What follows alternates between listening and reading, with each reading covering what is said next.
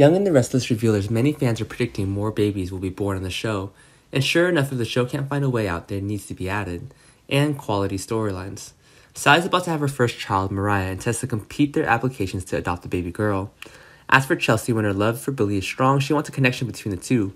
Like Johnny, that's your son and Billy.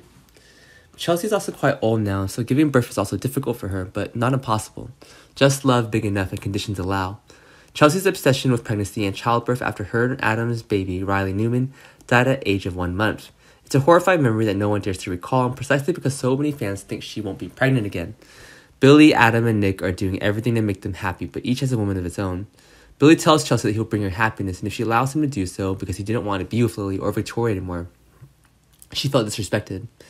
Chelsea has a strong physical health along with a relaxed and alert mind, so she's ready to overcome past obsessions. Y&R spoilers, beyond what Victor Newman staged, what if Chelsea got pregnant with Billy's baby? Will Billy be ready to be a father at this age? He's too old and he doesn't want to take care of the children anymore, so he can't open the door for his heart to relax.